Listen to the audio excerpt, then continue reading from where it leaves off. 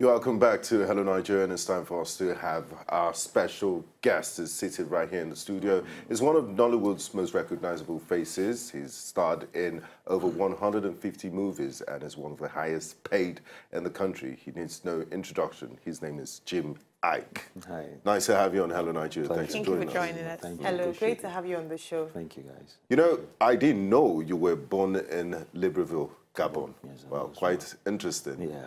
Can you tell us about what are your earliest childhood memories? I grew up predominantly around women.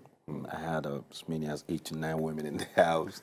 Wow. All the time. I was the only guy. I have 6 sisters. My mom, my aunt, and my cousin that constituted the family. So growing up was around the table.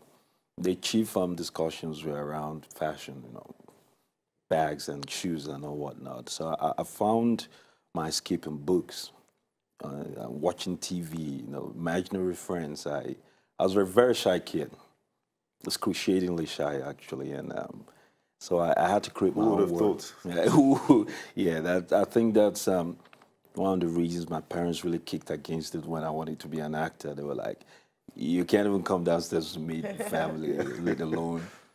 Facing the camera, but that's what life was about. But it was a close-knit family. My mom was more like the dad, and my dad was a cool parent.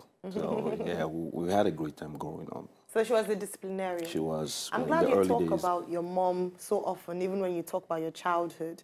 Now, today on the show is Human Angle Thursday, and we love to look at, bring out the humanity in every human being, as I'm sure everyone has. Now, we know that it was very public when your mom unfortunately passed away, and we know that you talked about it a little in interviews about how it affected you. Could you talk about how, what it meant to you and how you dealt with it? As again opening wounds that hopefully I was on the healing path. My mom was very profound in our lives. We're a very close-knit family. She had certain principles that I think is very unorthodox in parenting. She would make you face your fears headlong. People think I'm fearless. I've done some crazy things. Yeah, maybe because of the roles you play. I love primarily the roles. My approach to life, my idiosyncrasies, the way I see a perspective in things, the way I like to completely go against the grain fearlessly. I think she imbibed that in me. The ability to look at things from a different point of view. She's always been that kind of person. She was very aggressive when she chases her goals, always happy, and I took that. My dad was a very quiet person. I think both qualities live in me. I can be terribly quiet to the point of being maybe a little rude, and then I can be just outgoing in the burst of a moment. Just like that. So memory is everything.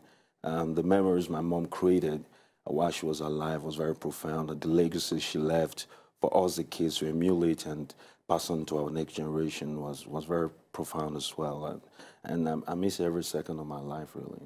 So people see you, people watch you on TV, they know you as Jim Iyke, they see you strong, fearless, because of the roles you play as well. You play very strong and fearless roles. At the point when you learned your mom had passed, how are you able to deal with it? There are different people who deal with grief in different ways. How were you able to deal with yours? My dad had been with my mom for quite a long time.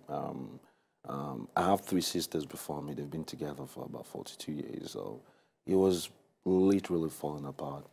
My sisters, 3 were ready to be married in the space of the year. They were falling apart as well. So I had to be the strong one.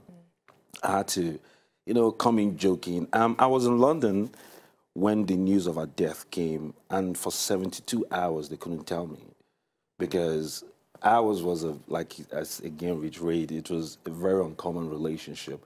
My mom wasn't my mother; she was my best friend. We go we go camping together. She lived in Manchester up until our last days. We traveled together. My dad was always kind of jealous of our relationship.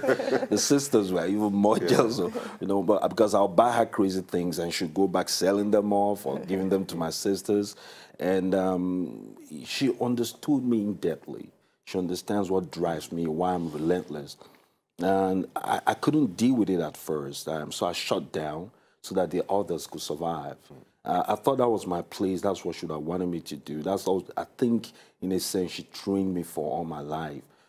Every time I came back with something that bothered me, or any spate of weakness in my life, she would make me face it headlong until I surmounted it and bettered it. And when it came to her passing, it was no different in circumstance, because I had to let everybody survive first. I had to tell my sisters every day, drumming to them what she imbibed in us. And after a while, everybody seemed to get along and survive and move on with their life. A kid came in. As she would have wanted. I should have wanted.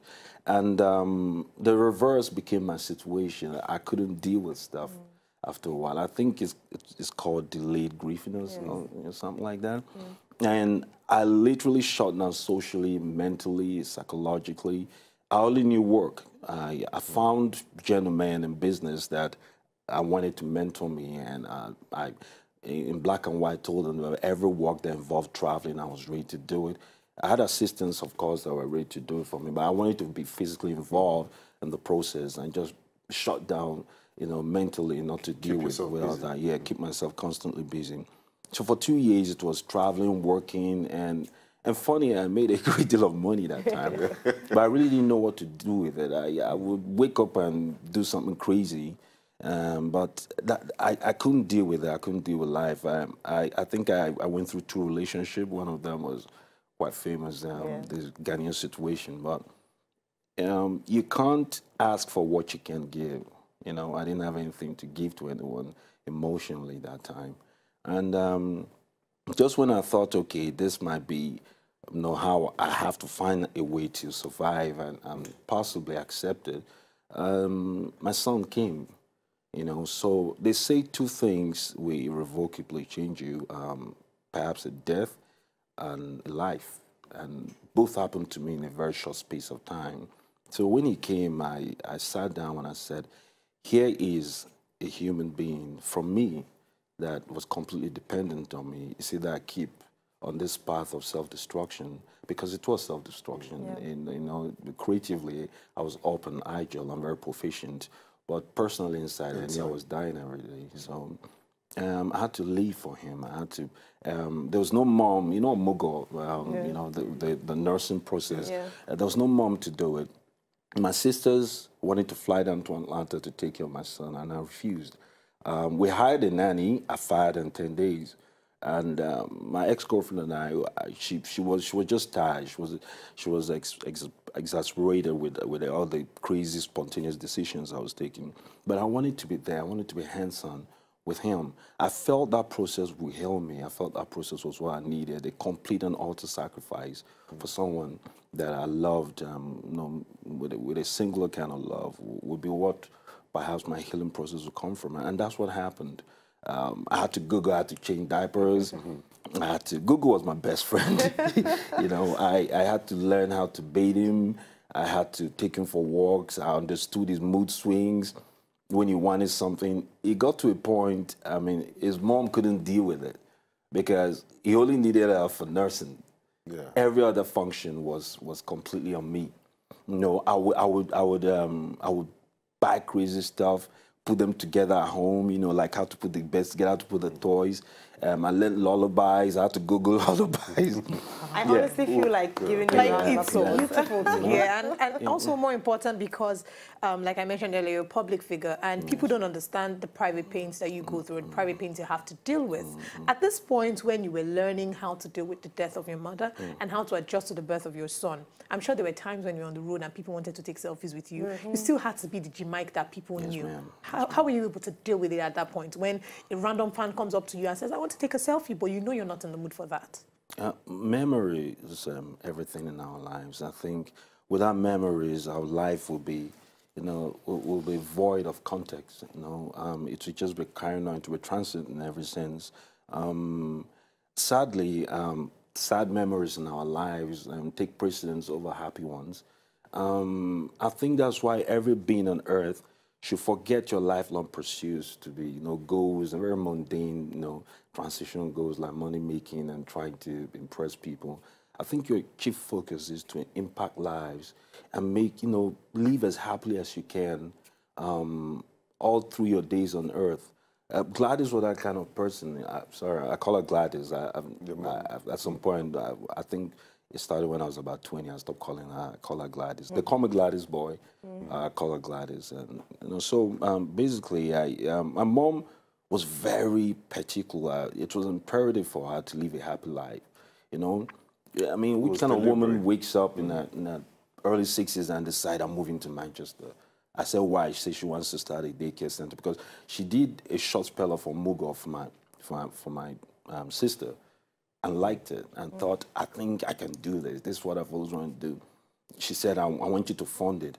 I said, Mom, listen, now I'm investing in it. She said, listen, have I ever asked you for anything, any business? I want you to fund it. My mom doesn't actually orders. So I went there and I funded it. And it became like almost the last days of her life was, because I think she gave her all to raising us, the kids. And as much as she was a businesswoman, she really never found something of personal interest that she wanted to do. So when I saw how happy that made her, I was happy.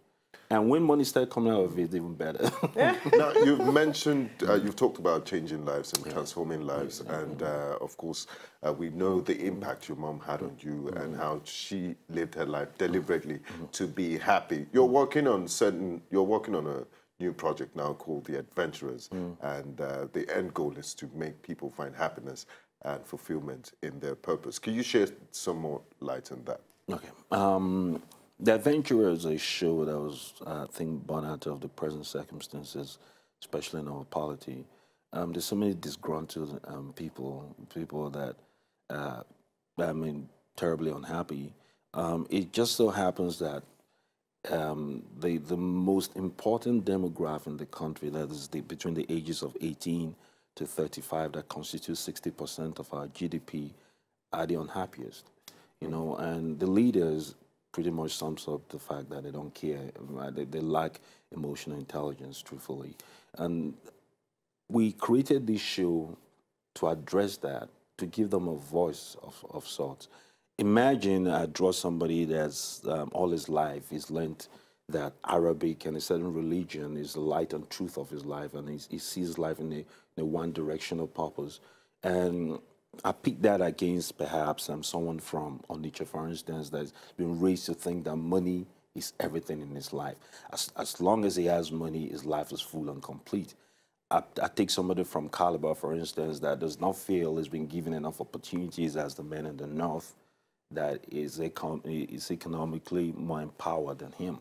And, another totally obscure random person from somewhere else, and I put them in a location of their dream. I'm talking about Marrakesh, I'm talking about Dubai, Cape Town, Sydney, Paris. So it's not even localized in Nigeria? It's not localized at all. Wow. We're leaving for Cape Town on Sunday to prepare. The selection process has been done? Yes, it's not yet done. Oh, okay. How it's done is with 1,000 Naira, you buy our card. There'll be various vendors and different places we're going to place them for accessibility. You buy our card, or you go online at www.theadventurer.tv and play. There, we have one or two questions you have to answer. We have to make sure at least your interest is there and you're capable somewhat. And when you answer the question, that makes you eligible to play. We're expecting about 1 million people to play. We already have over 150,000 that have played. Our target is 1 million. We narrow it down to 200,000 to 100,000 to consequently 50, and then the final selection of 16, 8 men, 8 women. With them, we travel abroad. We're in partnership already with most of the tourist board of these countries. They're in support of what we're doing. We're allowed to shoot from the plane to on ground. We'll put you there and put you through different areas of tests and challenges that will task you mentally, physically, emotionally, and force you to have a conversation from people from other backgrounds and then you begin to see a perspective different from that. Sounds which exciting. Very exciting. And it's very good television too. Absolutely, and so it changes the narrative in a sense, and then from your family to your community to the larger public, which is the country. I think is the kind of conversation we should be forcing our demographics within that age strata to have, so that things will change. Yeah, a 31-year-old is going to be chancellor in Austria very soon. There you go. I'm in Belgium. It's barely 40. Saudi Arabia, traditional establishment like that, just made a man that's less than 40 king. So, I mean, it list goes on. It's a time to say categorically that their time is done, respectfully. They need to find a door and let fresh air come in. All right. Now, I have 2 questions for you with regards to your project. Yes, well, directed to you. Number 1 is, we talk about the fact that some people see money as such a big deal. Yes, Perhaps people who haven't really been exposed to money. And one of the things that the adventurer would do would be to expose them to that kind of luxury lifestyle. So what does money mean to you? Were you exposed at an early age? Were you born with a silver spoon? And when you started making a lot of money, what did it do to you? And of course, any plans for you to go into politics in the nearest future? Yes, I'll answer the last and go to the first. Yes. I'm Director General of YDP. It's a new party. We created it a year or so before I moved to Atlanta. The whole idea was for something as excitable as this, where new frontiers, new horizons can be fostered and people can begin to see a different narrative from the status quo. And that's what we created it for. And if you're over 40, you cannot come on our platform. And I'm sure for those that follow me, basically that's where I give an insight of my everyday dealings. I've met probably the most powerful men in this continent. I've sat down with them across the remember you and Yaya Jammeh. Yeah, Jammeh, Obasanjo, Atiku. I've met everybody one-on-one. They sit me down to say, your ideas are very profound and it's revolutionary at the least. Where do you think you want to go with this? It's not to support, and I think a lot of people misconstrue that. The idea is to force a conversation of a different kind. Now, having said that, the whole idea of something like this is to go back to a life that I live, or what I stand for, basically. Money, at some point in my life, meant everything. I woke up for it, I live for it, I would die for it. But again, it changes. Perhaps I'm getting older, or perhaps I'm just getting wiser. Oh, you've seen it all. I've seen it all. I've lived a full circle there. There are days I feel I'm 15, and I live it, I dress it. I don't care. I'm profoundly fixated on being happy. And there are days I feel like a 70-year-old man because I have lived that life as well. So money, it transcends the value of money for me. I think it's about legacy. It's about being innately happy inwards, because you can't give what you don't have. I've seen miserable billionaires. A lot of them are around me. I do business with them every day. I have various platforms. There's a man I met recently that came to, I own a small estate with some partners, and this man walked up to us and said he wanted half of it. We asked him what for. He didn't explain. He just said, listen, I thought primarily you're here to make money. I just want half of it. We said, okay, we told him what to take to get involved, to own half. He did. We got what we wanted. As a matter of fact, thankfully, that's what gave us the cash out to start another project. But every now and then, he calls me to do pretty odd things. I'm respectfully saying this, and I will not mention his name.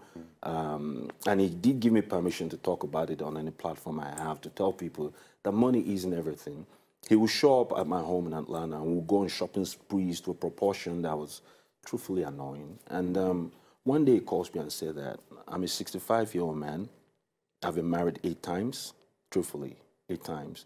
I have kids that don't speak to me. They don't even understand how crazily wealthy I am.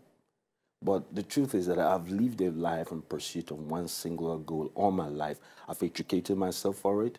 I've made the right contact for it. I've sacrificed relationships that would have bettered my life in values that's different from money for it. And at the end of the day, I got it in my late 50s. Until date, it hasn't changed anything. So money is a good down payment for happiness. Don't get it twisted. You need money to be happy. Exactly. I mean, how are you going to give your people and your ones you love a good, excitable life? But teach them how to find value in other things. And I think the rest of my life, I've been blessed to meet men like that, so I understand that I want value many other things that I do apart from what money gives me. I like that you've really shared this story with us, because at the end of the day, we've come to realize that success can actually make a person or break them. Some people do not know how to handle success. All right, so now let's take a look at your... This is not the first time that you're starting a reality TV show. You did one before, people loved it, but for some reason the reality show didn't continue. And now you're doing another one. So what are the lessons that you learned from your first reality show that will be applied to making this one work? And I'm asking this because there are certain young people who have started certain businesses at one point in their lives or the other, but because they felt like it didn't work out as much, they just gave up and didn't continue. So what were the lessons that you learned, and how do you get your drive to still keep doing what you do? Passion. Passion is everything. You guys asked really remarkable questions. I have to give you that, every one of you. Thank you so much. It is refreshing to have good questions thrown at you and get you to actually think. I like, if you're not passion-driven in things you do, you lose interest at some point. What wakes you up in the morning or what captures your interest? And that's what you must keep alive in your mental archives. Happy moments. Relive it constantly and play it like a record till it breaks. You know, redo it, fix it, keep playing it. I'm constantly happy. I don't know how to be unhappy, really. I've drummed it so much in myself, I cannot entertain any shadow or degree of negativism around me. It just won't work. Even when you throw it at me, I'll get mad, get over it, and continue being happy. That's the only way I know. So I think if you're happy and you're passionate about what drives you, you know, everything consequently come together. And that's how I approach businesses. What people don't know that I've invested in over 15 platforms. Truthfully, I counted as at yesterday. I was reliving certain memories with my sister. 15 platforms. 9 of them failed. And every time it fails, I go home, cry, get over it. There's a time I lost so much money, I was depressed for 5 days. Seriously, I shut myself in a hotel in America and just, you know, licked my... I don't know how to share my grief with people. I really don't, because nobody will understand, and they'll call you out in a way that is not necessary. So I've learned to hold things down by yourself. The world won't break apart. And I think the biggest exercise I've always been through in my life, I've always, you know, allowed to be a part of my life is prayers.